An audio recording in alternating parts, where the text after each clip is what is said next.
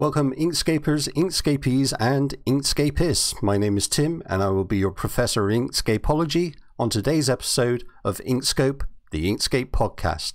Coming up in this episode, we have a professional graphic artist working with Inkscape and other open source tools. This person is a regular contributor to the Inkscape project, consistently providing artwork and video content. I'm sure you all remember the wonderful 1.0 release video. He is the project lead for this YouTube channel. He was involved in the concept for the bug migration game and providing the artwork for that. He is actively involved in the UI UX revamp for Inkscape, and he is a member of the Inkscape board. So join me after the intro. Don't go away.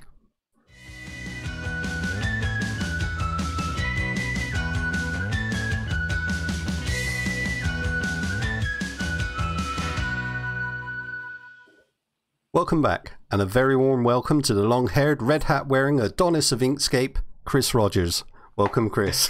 He didn't know I was going to say that. Hey, of course not. I mean, this is not scripted, so I always enjoy your jokes, though. They're great. Thanks very much. Right, so Chris, people out there are going to want to know, who are you? Who is Chris Rogers, the person when you're not within Inkscape, when you're not on the internet helping out?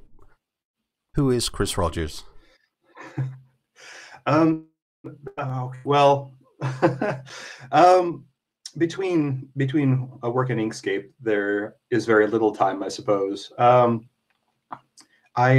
actually spend most of my time helping people on the Inkscape forums, like on the Facebook forum in particular. Because I'm one of those annoying kids in school who was always like, I know the answer, I know the answer. And of course, you want to help people. Well, I should say I've always been the beneficiary of advice and tips from other people when I was learning Inkscape quite a few years ago. And I don't know, it built up kind of a sense of gratitude that I feel like I should pay back, you know, these things. But not only that I should, but that it actually is a fun thing to do, and it's a rewarding thing in and of itself. So, yeah, I mean, so where are you based in the world? Oh, I'm in London, UK. So, yeah, a bit United Kingdom, right? But you're not from the UK, obviously, from your accent. No. I'm from Colorado in the States, and I moved here in 2008, I think, and recently got my British citizenship. Oh, well done! Congratulations. I'm American British or a British American, depending on which country you're in. British. Yes, British. Yeah. Yes, actually, that's always a pausing point for me now on things to fill out, because like they're like nationality. I'm like, oh yeah. I'm still in London. Okay, British. Yeah. So, do you have any hobbies other than Inkscape, or do you find that Inkscape takes up all of your time?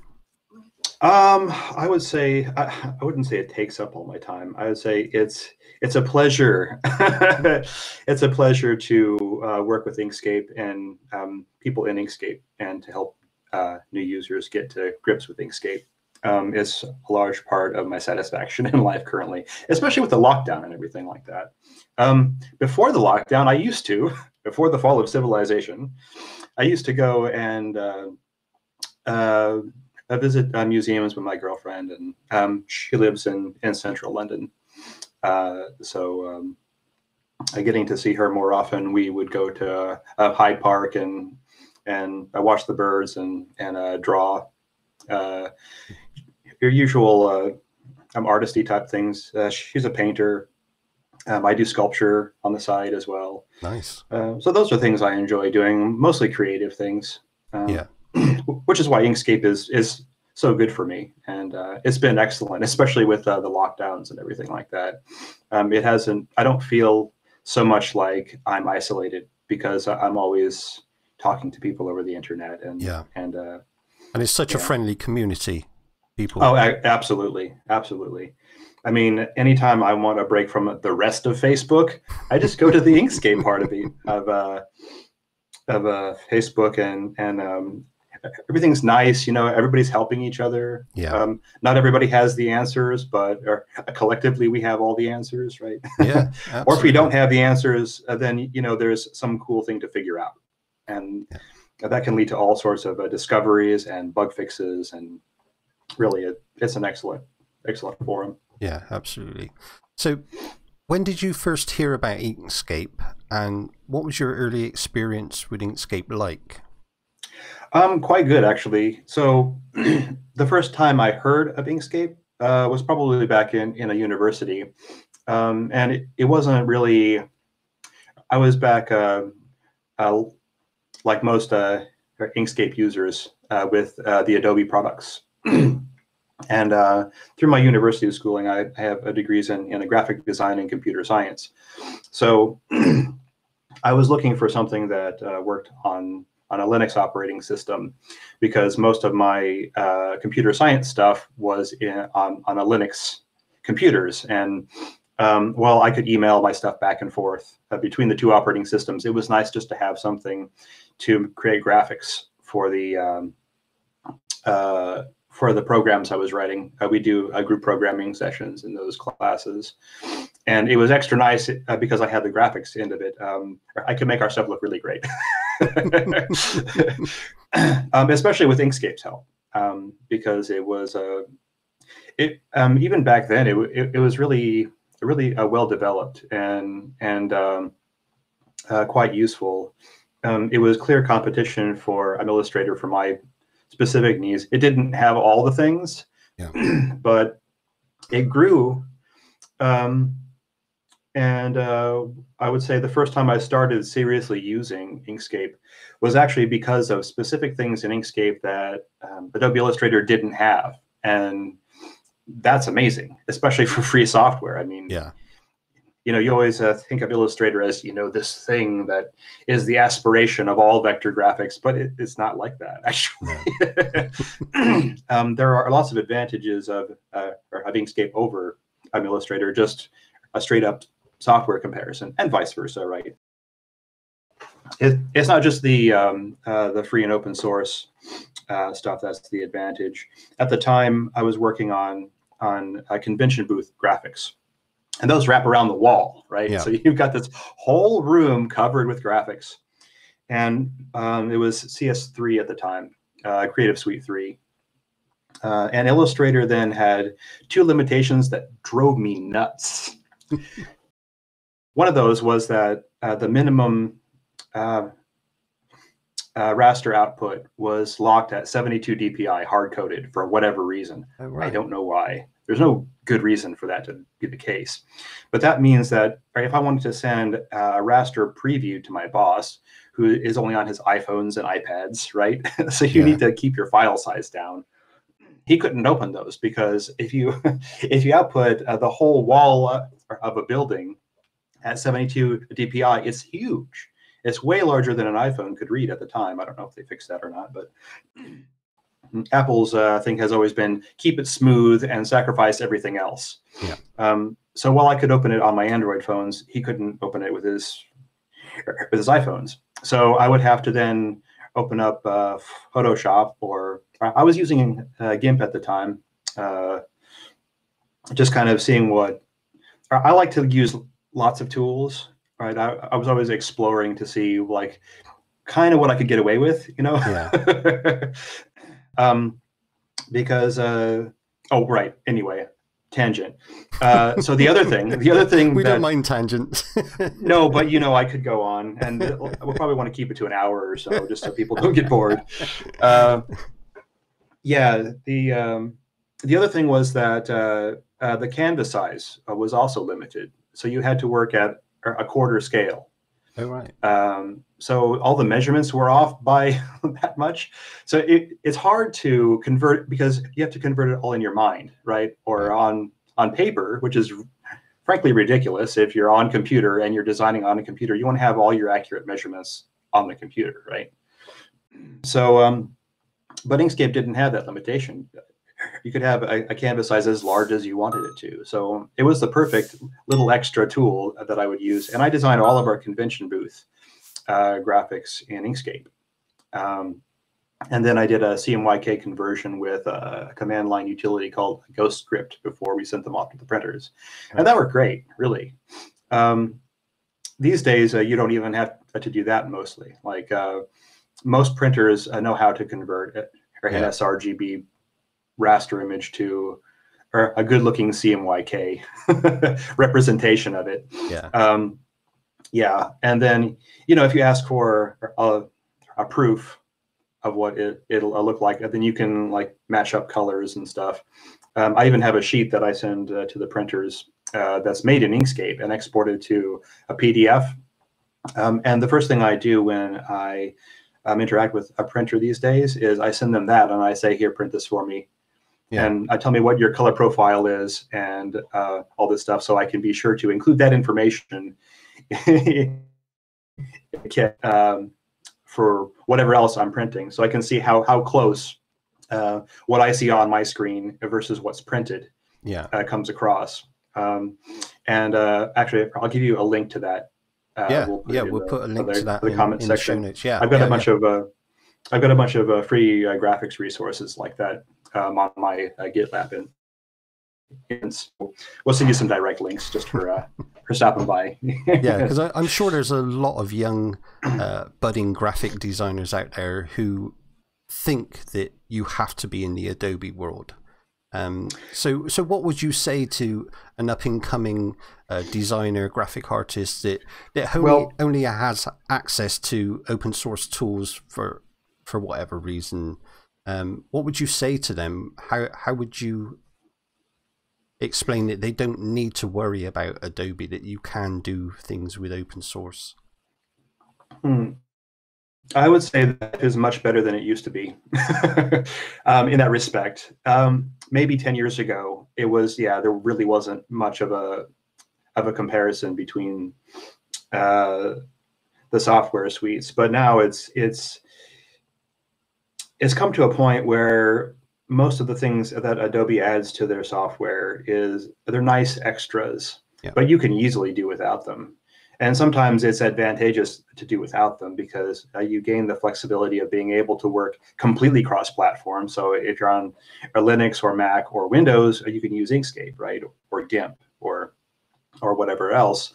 So you wind up able to work with more different kinds of groups and people than you can with the Adobe Creative Suite.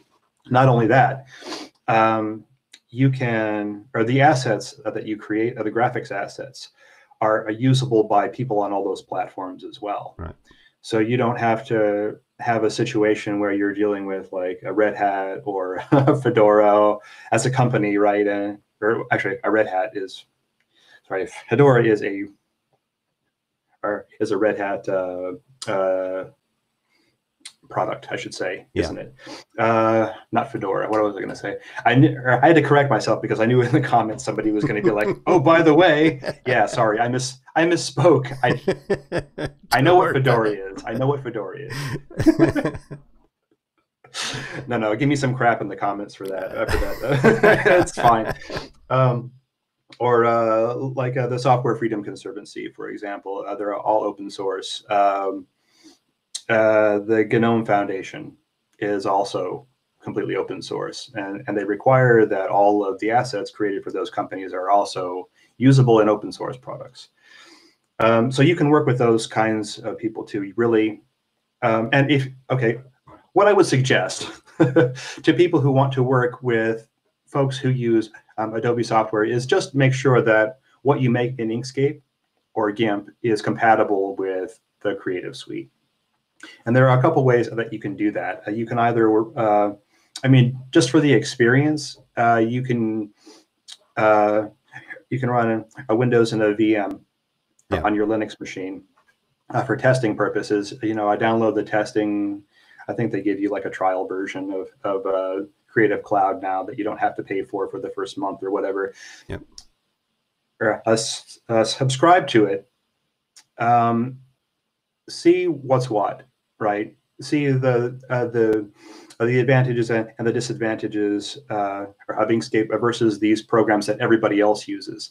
Not necessarily to switch to the Adobe Creative Suite, because I mean, maybe that's what they do in the end, because they're like, wow, all these extra bells and whistles are just worth it being closed source and proprietary and subscription software. Not for me, but yeah, you know, I value my freedom more than any of those extra bells and whistles personally. But people are different. Yeah, so, absolutely. No judgment, but you know your stuff, right? That's the main thing that I would say to most graphic designers, aspiring graphic designers who are So out are there. there any hurdles in opening Inkscape SVG into an Adobe product? Are there any hurdles that you've come across that you've had to work around? Yeah, I mean, but they're all, well, I would say, if you really want better compatibility, give them a PDF, right? And if you want to fool Adobe Illustrator into thinking it's AI, just change the extension and it opens fine in most circumstances.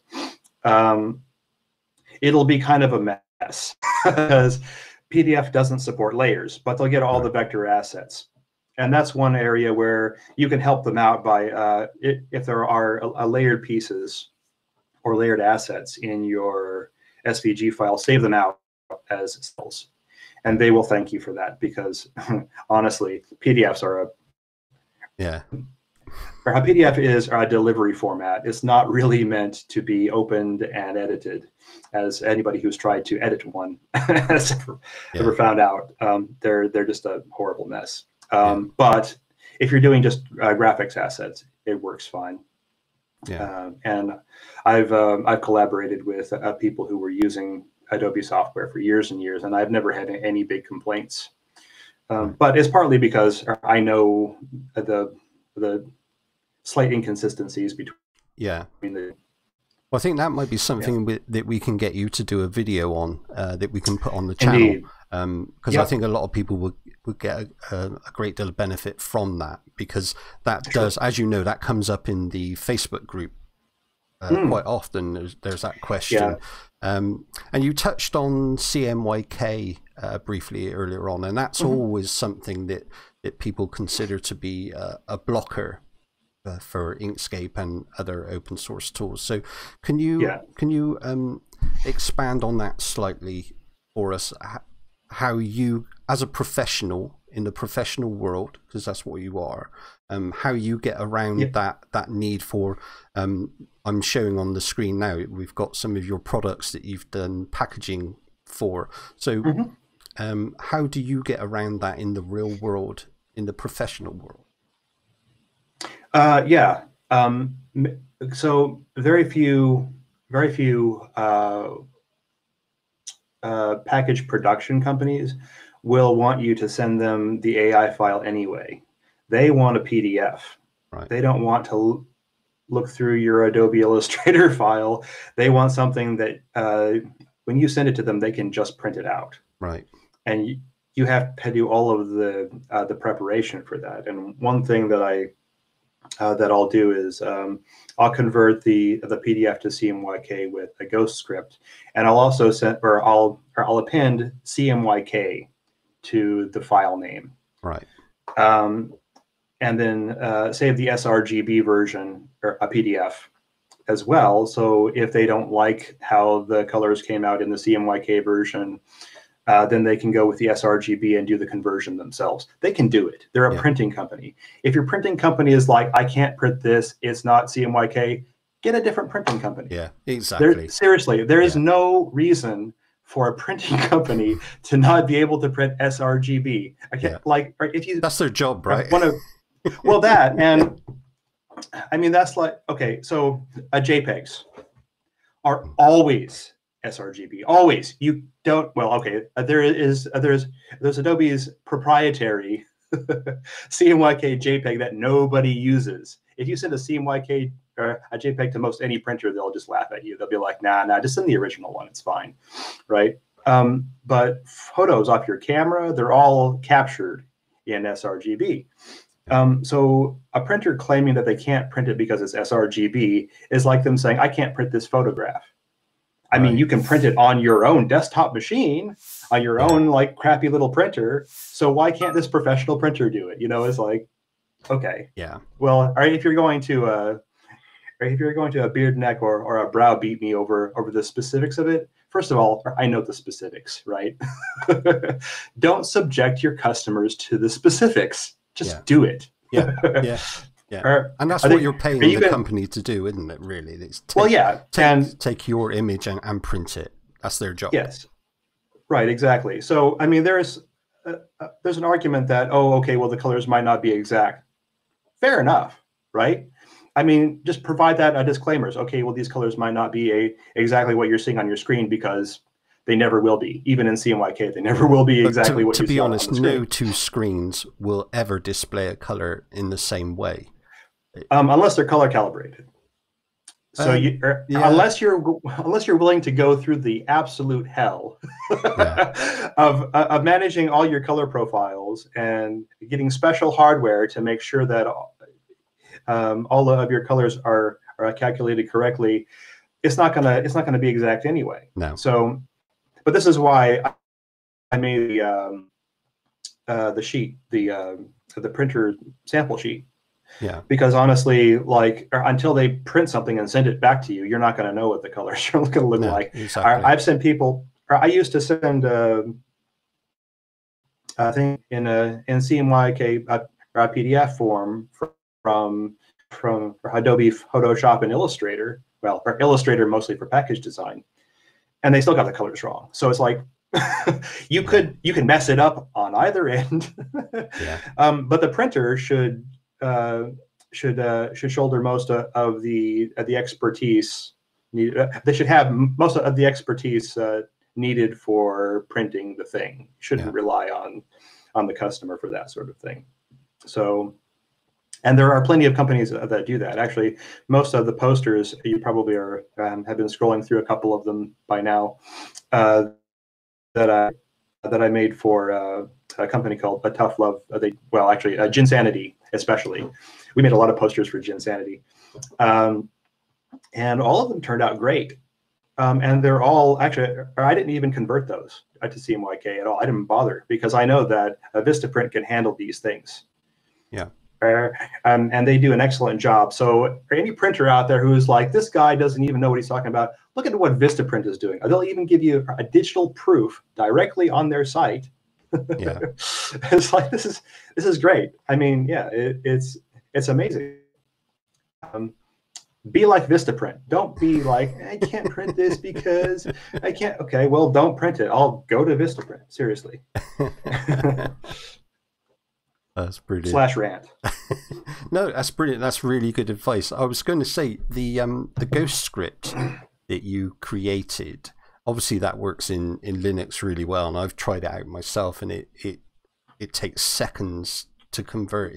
It's really amazing. Is that something that someone using Windows could use, or I haven't used Windows regularly for so long. I really couldn't tell you. I don't know. No. We'll have to try. We'll get someone who uses. It would be Windows a good thing to test. I Yeah, guess that would be really useful. I would imagine that there are some other utilities for Windows that will do the same thing. I'm pretty sure that Windows still needs Ghost script installed as a dependency. Yeah. Quite how that works, I don't know, but we'll get someone to try that out and see if it works. Disclaimer though. You said the Go script that I made. I did not make that Go script. Right. Okay. I didn't. I'm not a developer for Go script. They deserve all the credit for it. I deserve none of it. In fact, I think the thing that I gave you, I got from somebody else. So I didn't even make the command line. I couldn't even hack that much, Well, the script you pinched was excellent. That's right. The one that I stole. But don't we all do that? We all pinch other people's stuff and use it. I mean, that's what it's all about, isn't it? There's no stealing of command line stuff in the Linux world. It's all offered freely. Absolutely. And anybody who's like, that's my particular formula, is like, okay, well, No, no, it's not yours. You can't. Yeah, I've never had anybody say that. I've never had anybody be like, "Hey, you got that for me?" I was like, "Yeah, maybe. Thanks." Really? I certainly didn't invent it myself, that's for sure. So you use primarily open source tools. Do you use Adobe products at all, or do you strictly stay with open source? I subscribe to the Adobe Creative Cloud for the last year, mainly just in case I had to liberate some user content from people who were using that software, because yeah, some Adobe Illustrator stuff doesn't open well in Inkscape, or because most people aren't. They're not as savvy as other people who use Inkscape is with the differences between the two software. So, yeah. And why should they be? I mean, exactly. We're not taught that. We're not taught that in university. So, I mean, it's nothing against them at all. It's mainly just that there aren't. Once Inkscape is reliably taught in universities, it'll be much easier to get that just work out of the box. Yeah. But honestly, I used it once in that whole year, and it was not worth the money. It just wasn't. I mean, that's not to say that the Creative Suite or as a tool is not worth the money. It's just that all my stuff is free and open source and has all the benefits that I enjoy from those software packages. Yeah. So if you're already on Windows and you don't mind paying lots of money and you don't mind the closed source nature, or the fact that they might jack up the price, or the fact that they're highly dependent, or whether they can even sell you the software is highly dependent on global politics, as we found in this last year. Was it, I forget what the country was. It's like Venezuela or something. They all of the Adobe Creative Suite subscribers, they couldn't buy the Creative Suite anymore. Oh, right. They couldn't even continue their subscriptions because Donald Trump decided to go on this trade war thing, and that shows you like how volatile these tools are, how vulnerable they are to the whims of global politics. So there's that to be said about open source. There's not a government in the world that can say you can't use our Inkscape because you can download it and it's available free everywhere. for everyone forever. Yeah. Or even if they blocked off the Inkscape server itself, copies of it all over the internet. Yeah. And it's all free and it's all legit, right? And it's not there's no licensing problems. You can install it on as many computers in your company as you want, so everybody can use it, rather than having to. Because if you do the Creative Suite subscription thing, it's single user, right? So it's like you have to pay for everybody who uses it. You can't even, you can't even install it on multiple computers anymore because it's actually locked to your username, so they know when and where you've installed it, how many times, and that was the third pain point. Actually, I forgot to mention that back when it was CS3. You could only install it so many times. Oh, right. And with Windows, which the whole company was working on Windows at the time, they probably still are. Windows gets slower and slower and slower over time, as most Windows users know. Yeah. And you just eventually have to reinstall or upgrade the RAM over and over again, or until you run out of slots, and then you have to reinstall, right? So every time you reinstall Windows, you have to reinstall the Creative Suite. So that ticks another install on their database, and eventually your code's not going to be valid anymore. So you have to call up Adobe and be like, "Sorry, we had to reinstall Windows again. We'll need to. I'll need another unlock code, right?" All right. And like, why when I can use Inkscape and open source software on a free open source system that doesn't get slower over time, that is always as fast as the day that you installed it. Why would I take on that just to use the extra stuff that's in Illustrator? Yeah. But actually, I must admit that since getting into Inkscape, one of the things that I appreciate most about Inkscape versus Adobe Illustrator are the hotkeys for all the Boolean operations, all the shape Booleans. Yeah. I use that all the time, and it saves me so much time over going through. And Illustrator is just this little dialogue with buttons. And the buttons are good, but like at a certain point, you're like, I wish I could just have this hotkeyed. And there is no way to do that. So it's it's actually much faster for me to do things. I'm in Inkscape, even after having used Illustrator for 15 years. So that's saying something, really. Yeah. I mean, that Inkscape has these things. Well, that and also that I can ask, beg, borrow, and trade from the Inkscape developers for new features that make my workflow much easier. Try doing that with Adobe. Yeah, and that's they won't even fix problems that people complain about all the time. No.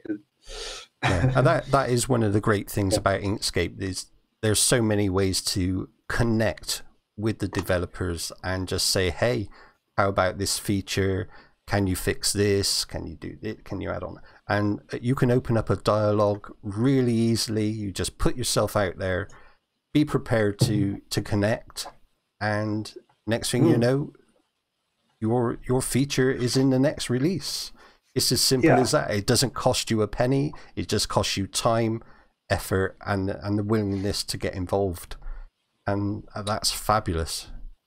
Really and one of the common arguments against like Linux and open source software is like, well, you pay with your time though. And it's like, I paid with my time when I was paying for Adobe products too. Of course you do. There's no getting around spending time learning something new, right? So you just have to be patient, right? If you're not a patient person, stick with Adobe because it's what you already know. Fair enough. Yeah, absolutely. But that's not the problem of Inkscape, right? People are like, I can't use this software. I don't want to relearn all this. It's like, well, first of all, the design knowledge is the same.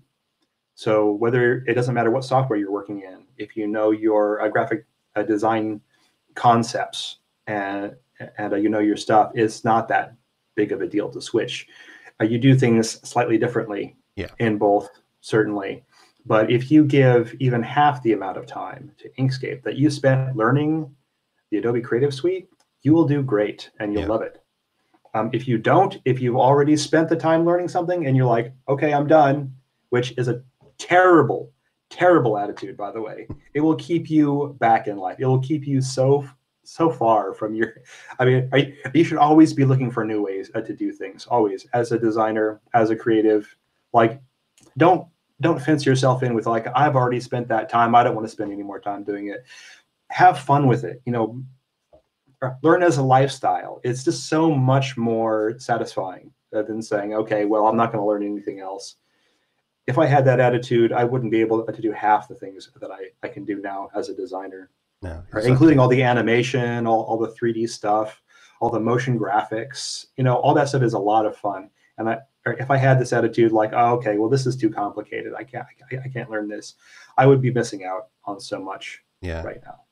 So I'm just started to play the 1.0 release video that you created. How did you create that? Because that absolutely blew me away when I saw that. That was amazing. Yeah, well, so I can't take credit for all of it. The artwork that's featured there is about half my stuff and half the stuff of some of our most excellent designers on the Facebook group, which is where we currently have the largest collection of eyes right now. We'd like to move it to, I'm going to say just a disclaimer, we'd like to move that to an open source platform, obviously, for obvious reasons.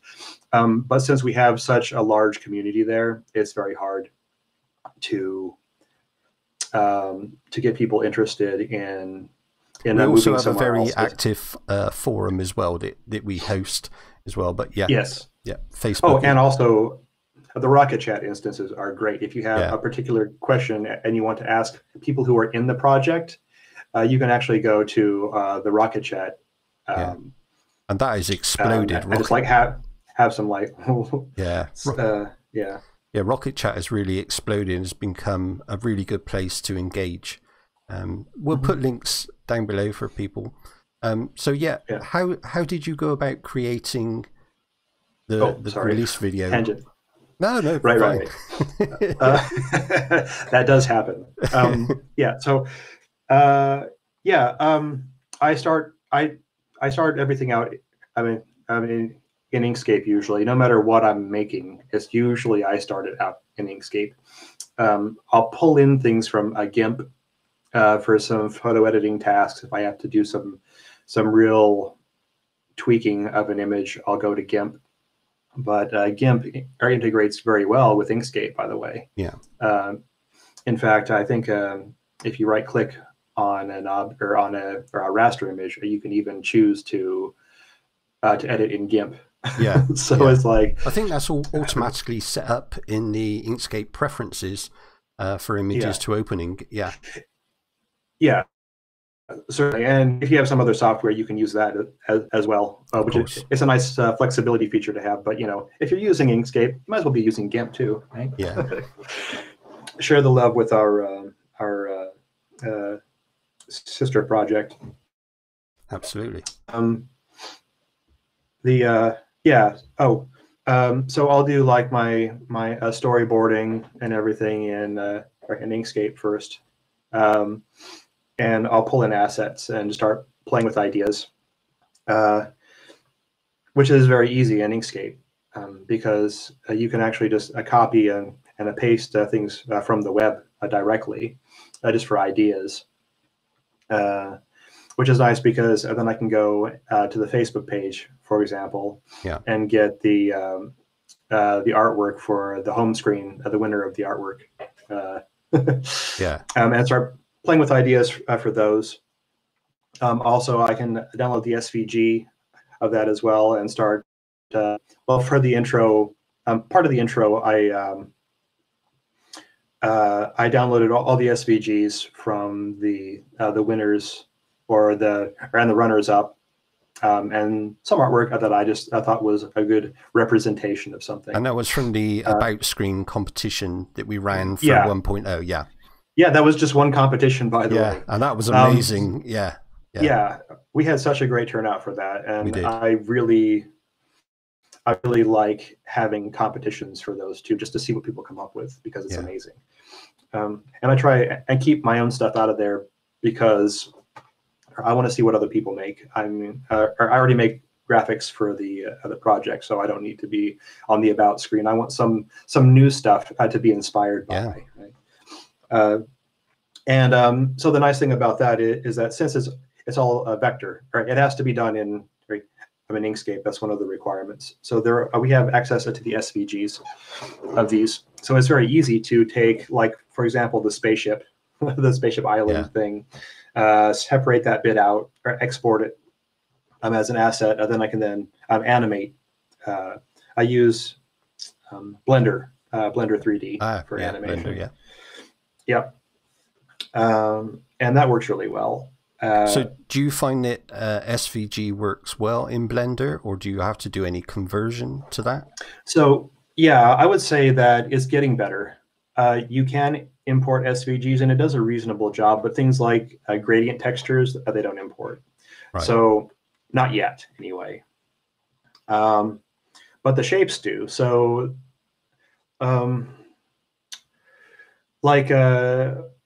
when I'm doing something that requires, well, for example, a couple of years ago, I was on holiday, and because I'm such an incurable nerd, I can't sit on a beach or on an island somewhere and just relax. I can do that for about maybe 20 minutes, and then I'm like, well, this is kind of hot, and All right. So to keep myself from drinking heavily while I'm on holiday, to soothe my my need to constantly be making things, I'll pull out the laptop and just work on some personal projects. One of them is I wanted to convert all of the Linux distro icons to SVG, like a flat SVG that I could import into Blender and do all sorts of neat things with them.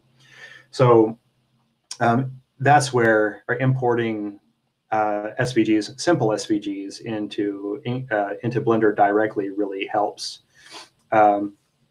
because you don't have to care about what the fill color is, for example, because you're just going to use that to make a 3D shape out of that flat or a 2D SVG, which works really well, by the way. And I gave you some. I'll help you clip in some of those later if you want. Actually, we're showing the wallpaper you created with the Linux. With the icons. Linux logos. Yeah. That man, you are on it. I know. I'm cool, man. Fantastic. Jeez. I have a lot to learn from this guy, by the way. It wasn't me. Oh, okay. It just happened.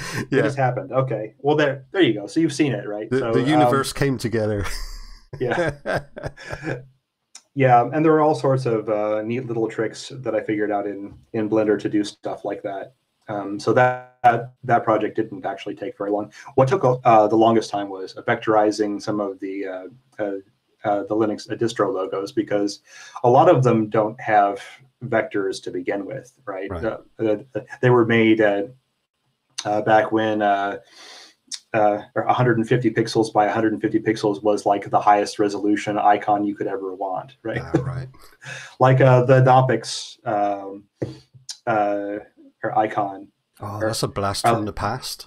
Yeah, Linux icon with it has the Tux a penguin, but it's like in the Vitruvian Man, sort of like multi-armed thing. Yeah. And it was off. Or I had to retrace that and try and figure out how to make that into a flat SVG to then import into Blender. But I'm just sitting around on holiday, trying not to be bored, and that's a perfect use of Inkscape is to get through that. Get through those troublesome holidays. So no, I had a great. We're fast approaching coming up to the end of our time, so I wanted to ask you, if Inkscape had an unlimited budget for research and development, what tools or features would you like to see come into Inkscape, and why? What would be your reasoning for that? So I have such a long list of things that I want, but I see it like Christmas. This is like a Christmas list to Santa Claus is what it is. It's like, I'm going to present this at the altar, at the great altar of the developers, and be like, please, please. And then I present offerings like chocolate and coffee and graphic design favors and other things like that. Like, if you want your Patreon updated, I'll do that. Just please add this feature. I would say probably one of the most beneficial to the obviously, I'm not really thinking about my use cases. I'm thinking about just like other people's, because I'm fine converting stuff to CMYK, but it would be nice if it just did that by itself, right? Yeah. So if you could take even that, the Ghost script, whatever is in there, and just pack it in with Inkscape to provide that kind of output, that would be amazing. Yeah. Just because it's one step, and unfortunately for some designers, it's that one step that they just don't want to do. Okay, fine, right? So probably the most beneficial thing to Inkscape for graphic designers would be the addition of, first of all, a CMYK export, and then even a CMYK preview mode as well. So you can kind of see, because you're never going to get that neon green, never in CMYK. You can't mix cyan, magenta, or a yellow and a key. K is key, but that is black, right? With and get neon green. You'll never be able to do it, ever, ever. So showing them that, yeah, it's not going to come out neon green would be a good thing as well. And then, of course, Inkscape already has a CMYK slider, but it doesn't do any previewing. It's just there. Frankly, I don't know why it's there. It's kind of deceptive. It does a reasonable job of mixing an sRGB preview of CMYK, but that's useless really for designers. So it would be good if that also would give you a preview of what this color would look like in CMYK. That would be amazing, and I would love to see that come to Inkscape. Maybe that's easier than like exporting. But could well be. So I am not an expert on CMYK, and very few people. Let me tell you, the well is deep for the knowledge on CMYK color conversion and color profiles. I have never met a graphic designer who knew it all, or even the developers who are working in the GIMP project right now on doing CMYK color profiling. Or if you look at some of the conversation that goes on there, it's just super technical. It's beyond me. It will always be beyond me. Yeah, straight over the top. So it's a tall order too. That's the takeaway. It's not an easy thing to incorporate, especially into a vector graphics program that was designed for SVG output. There's a lot that needs to happen before it's integrated. So if we had unlimited budget, and believe me, it might take an unlimited budget to put that in. Yeah, definitely. Especially right now, we'd have to hire some people to come in and help us out with it. I think that's the general consensus on it right now. I could be wrong. Maybe one of our developers is really researching right now, and like super kudos to anyone who is doing that in the Inkscape project, of whom I'm not aware at this point. But yeah, we likely have to hire people in to get it done. But I have a short list of things that are more likely. Go for it. I'll probably bug Dr. Mo Martin in the Inkscape project, and we should also plug his Patreon in this one in the comment section. We can do that. Because we should be supporting him right now. He's trying to go to full-time development work on Inkscape, being completely self-funded, which is important because it's very hard to fund developers through just the donations to the Inkscape project, mainly because of the nonprofit status of the Inkscape project. We have to preserve that. So the funding for development specifically has to be kind of handled through alternate channels at this point in time.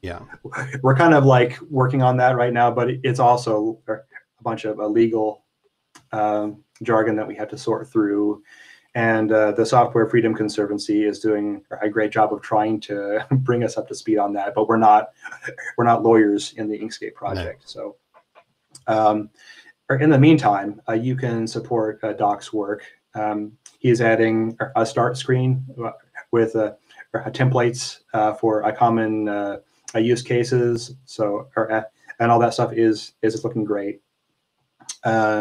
He's fixed a bunch of bugs with the current Inkscape version, and you can see all of his updates. I could go on for hours for what he's done, even over the last month in the Inkscape project. So he's doing this largely unfunded right now, while his Patreon is collecting more viewers. So please support Doc. Yeah, we'll put that in the description below.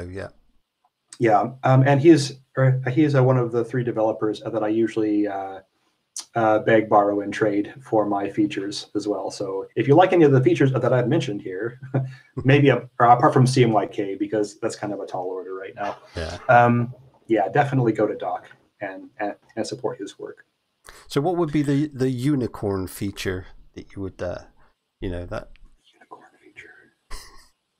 I would like an extension in Inkscape that made everything okay I'm importing to Illustrator. So like, but that is a unicorn feature because it's impossible. And the reason it's impossible is because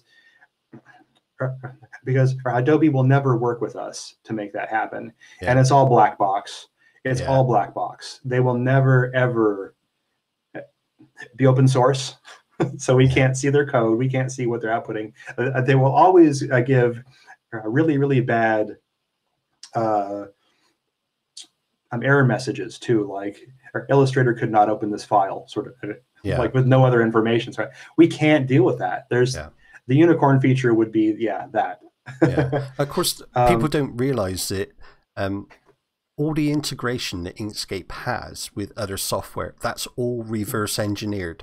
That's our developers taking the time to reverse engineer that code to make it work. We don't get any help from other software, other proprietary software, should I say. Well, and why should we have to develop that when all of these are open standards, first of all, right? Exactly. I mean, if we make Inkscape, or the other nice thing about Inkscape is that it's standards oriented. So we're not.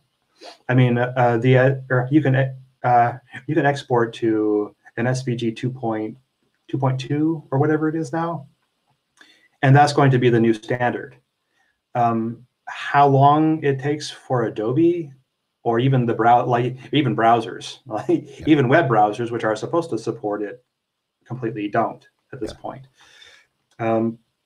So yeah, there's not a whole lot that we can do about that. It's basically up to Adobe and web browsers to adopt these new standards and implement them correctly. So Inkscape is sort of pioneering that. And since it's an open standard, anybody can see the code, anybody can support it, right? It just takes a developer time to do it, and that's all. There's no money involved, right? No licensing fees. Why not? Why not do it? Before we finish, I briefly wanted to touch on the UI and UX stuff that you've been involved with Adam, I believe it is. Can you tell us a bit about what we can expect in far distant future versions of Inkscape? What sort of things are you working on at the moment? Well, I had mentioned the start screen. So when Inkscape opens up, depending on your platform, it may or may not have some delay. And it kind of leaves you wondering if Inkscape is going to open, especially if it's loading a large file. Like I've had Inkscape delay opening or showing anything for up to like 10 seconds because, I've got an 85 megabyte vector file with like millions of nodes or something like that. And it takes time for Inkscape to draw all of that for you. So we're working on, the original idea was a splash screen that just showed loading, but most of our, most other graphics programs will actually have a dialog that pops up with your recently used files, like other stuff that you have been working on, which would be great, right? So you don't have to go through the menu to get it. And also templates that you can use. Narrowing that down, I've cleaned it up a bit to get rid of some of the stuff that like probably almost nobody would use these days. So we could have a cleaner assortment of things that you're likely to want to use, like business cards and or I'm A4.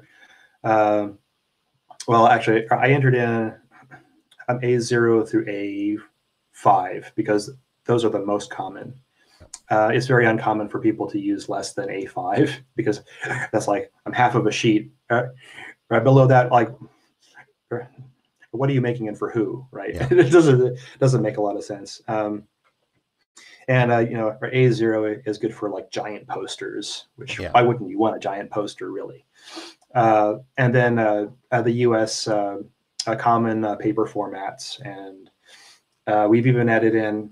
I went in and I did a search for the most recent social media posts. So you'll be able to just choose like our Instagram, a profile post, a story, etc. Same for Facebook. Yeah, really you useful. can set up your entire. Yeah, exactly. I mean, like when it includes the common ones for the headers for Facebook too. So the idea is that you don't have to go Googling it, right? Yeah. Every time you want to see what the size is, and then you can just click it, and now you've got it up there, and you can do your work. And hopefully that saves people some time, and maybe it will mean that we see more Inkscape created posts on those forums as well. So all of these are just convenience items I've helped add in. Not doing the code, but doing all the icons, for example. I spent the last couple of days doing icons that that communicate the kind of file that it is. Like if it's a print file, it has this or a specific thing is, or if it's a business card, it looks like a business card, right? So you can just scan down. You don't have to read everything. You can just be like, oh yeah, business card. Yeah. Making that in a way. I mean, thank God for SVGs, right? Because you can have things like a partial transparency and other things. So I made an icon set that works or equally well on the light themes and the dark themes. So we can use the same icon for both of those. Yeah. And that took some doing, but I think it's worth it to have that kind of working out I'm out of the box. Yeah. Because some of Inkscape's current problems with dark themes have to do with the icons not being made for dark themes, which is why there's kind of talk for switching to the symbolic theme that Adam Bellis made, because it's awesome. Yeah. First of all, it looks amazing. And secondly, it's easily visible on your dark themes. Yeah. And let's see, other features. Well, actually, do we have time for other features? Yeah, go for it. Wow. Go for it. Okay. I have kind of a lot of suggestions out there right now for things to do. One of the projects that I'll be trying to push in the near future is kind of additions and extensions to the node editing dialog or mode. So when you click on the node tool on an object, you see the nodes. I helped a little bit with handle selection, so you can actually like drag a box around the handles and move them around. Sometimes you want to do that for multiple nodes. So I forget who's working on it right now, but there's somebody working on that particular feature. I'll be helping them with that. And also, I really, really want to be able to take all of the cut, copy, and paste features that are they just revert to the object itself. So if you cut something or copy something in the node. With the node tool, it just copies the whole object as if it were in the object selection mode, which is wrong. Yeah. We need to contextualize that. So when you copy nodes and from a shape and paste, you can actually paste nodes into the shape as if you were. See, yeah. Right. Which makes sense. Or if you're in that mode, then why shouldn't it copy and paste that? The weirdest thing is if you copy something and you paste it, and it pastes an object over what you're over what you're doing. Yeah. No, it doesn't make any sense at all, right? We need to contextualize that, and I discussed that previously, but it was a long time ago. So I'll bring it up again after. Also, JPEG export. You wouldn't believe the amount of like whinging that I had to do over the years to get JPEG export in there. But finally, I was able to bribe Doc, whose link to his Patreon is in the notes, to do that for us. but he's not only is he adding a JPEG export, he's also adding WebP as well, which is actually a much better format than a JPEG. The only problem with it so far is that I think Firefox just now got support for it. So it's going to take a little while for people to upgrade. And I think it's sitting at like 75% of the browsers that people use on the internet right now support WebP, which is not quite enough to switch entirely to WebP if you're a web developer, but it's coming. And so the fact that Inkscape will already have that as an export format is amazing news. Yeah, that's really cool. Yeah. So, yay. Anyway, I'll that's probably a whole episode in and of itself. I'll stop there for now and let people have a break. Brilliant. So if people want to connect with you, Chris, where can they find you on social media? I wouldn't go to social media unless you have an Inkscape question in particular. Then go to the Facebook page. If you want my help in particular, yeah, you're welcome to message me for whatever you need. I can't say that I'll get to it right away because obviously I do have stuff to do as well. But you can also come to our Rocket Chat instances, which is maybe a better way to get in contact with me directly. Yeah. Because I see those when somebody tags me on any of those, or I'm on all of them. I think I'm on the general, the Inkscape user, the development channel. I'm on the vectors, or Inkscape vectors, which is our outreach, a community outreach, and graphics for Inkscape think tank, basically, yeah, just any one of those. Just yeah, we'll make sure we put the links down below so people can find you. Yeah. That's brilliant. I go to Inkscape. If you want an answer to an Inkscape question, I go to the Inkscape user channel specifically. In fact, we should probably just put that one for starters. Yeah. You know, so that you can come and introduce yourself and yeah, get your problem solved as fast as possible. Yeah. I really don't know why people would want to ping me directly. It doesn't make a lot of sense, unless you want to ask an Inkscape question. But you know, I'm friendly. I'll answer any question to the best of my ability. Excellent. Well, thanks very much, Chris. I've really appreciated you taking the time out of your busy schedule to talk to me, especially with all the problems we had yesterday when we tried to record. I mean, they were, fortunately, they weren't problems on my end, so like I didn't have to do anything. It was all me.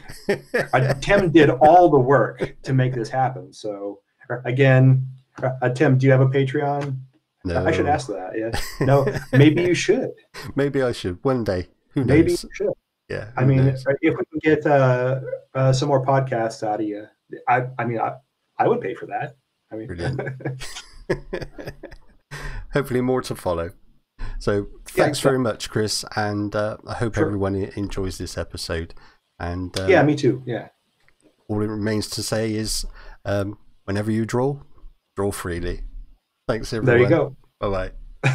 Bye.